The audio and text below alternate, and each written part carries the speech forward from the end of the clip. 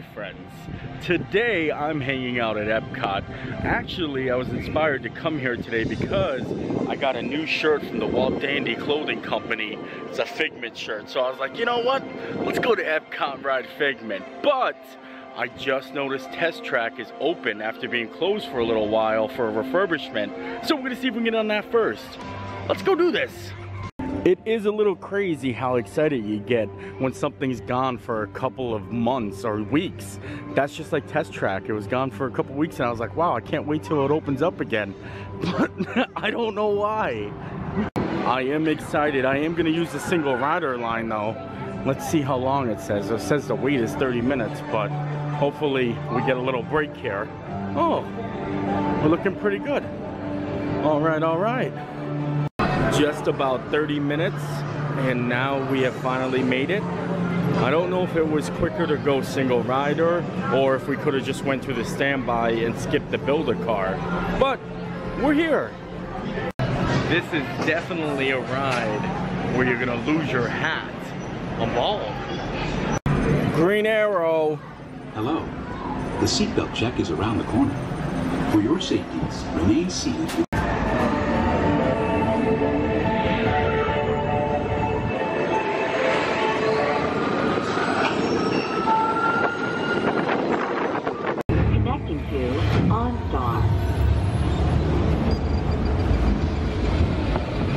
SIM card performance data acquired.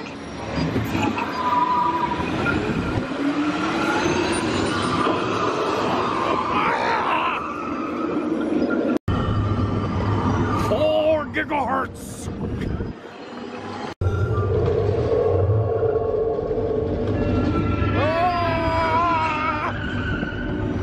Automated car.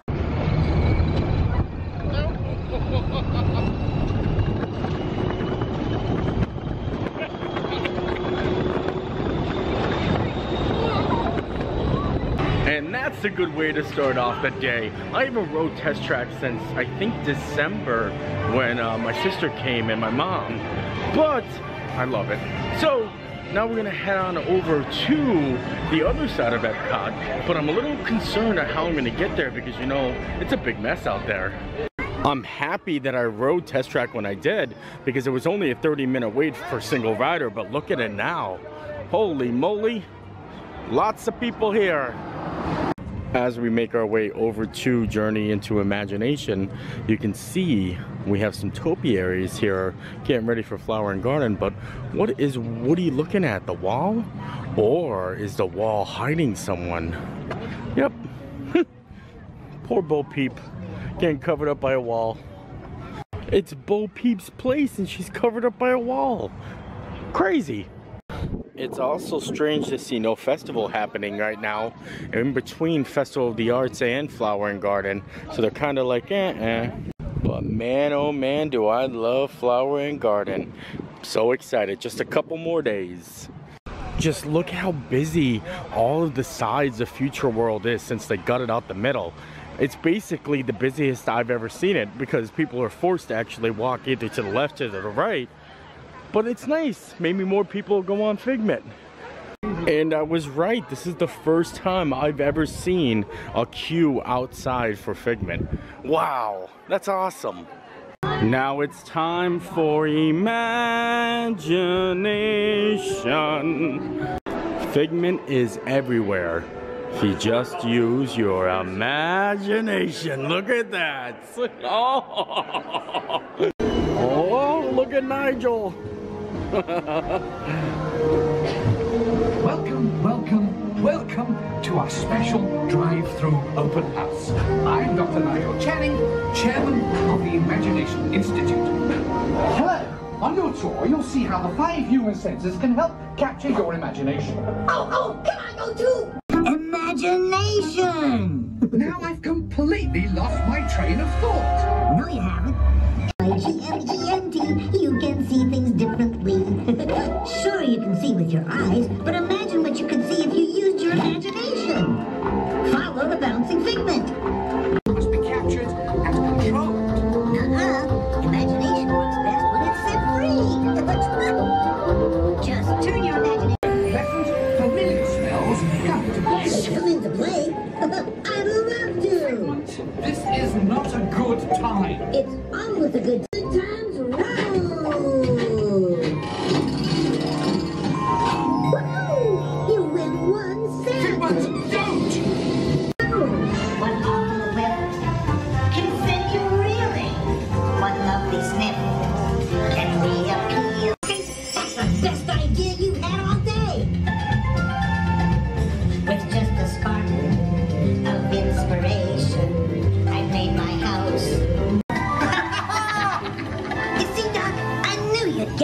Because you got a wonderful imagination.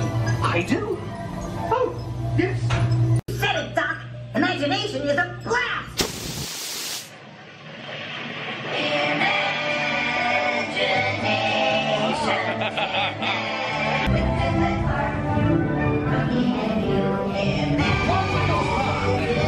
All inspiration is at the heart of all creation. Now that we have officially stretched our imagination, I think I'm gonna head to the land and stretch my stomach and see what the soup of the day is. I'm hoping they have the chicken pot pie soup. That one's my favorite. Oh no, guys, I think I missed the soup. Every time. Why do they take the soup away so early? They're like literally closing it up right now. Oh no. The soup ends at 4 o'clock, and I known this, but I must have forgot about it, and it was chicken pot pie. So disappointing. But this is kind of interesting. They added bacon cheeseburgers on a brioche bun with potato chips here, and I bet you that has to do with the fact there's no electric umbrella. They have no like traditional quick service restaurant over in Future World except for down here, so you gotta have that burger option somewhere. That's crazy, right? Since there was no soup for me, I decided to get the pork loin with the succotash. Look at that. And this is actually made from the vegetables here at the land, which makes it kind of special. And we got some jasmine rice along with some fingerling potatoes. Looks really good. The potatoes didn't stand a chance, but I'll tell you what, this is actually really, really good. And it's got little bits of sausage in it. Basically, all of them separate is pretty delicious, but what I want to know is if we mix a little bit of the pork with some rice and some succotash, how's it gonna taste? So we're gonna cut a little bit of the pork. Oh yeah, look at that. That is thick. Oh boy. Then we're gonna get a scoop of the rice, a little bit of the succotash on one. And how am I gonna do this? I don't know. Just gonna try to fork it like that. Up, up, up, up. So what we're gonna do is we're gonna take a little bit of the rice, put it on the spoon, a little bit of the succotash, and then we're gonna top it with the pork. Whoop. Just like that. The pork jasmine succotash.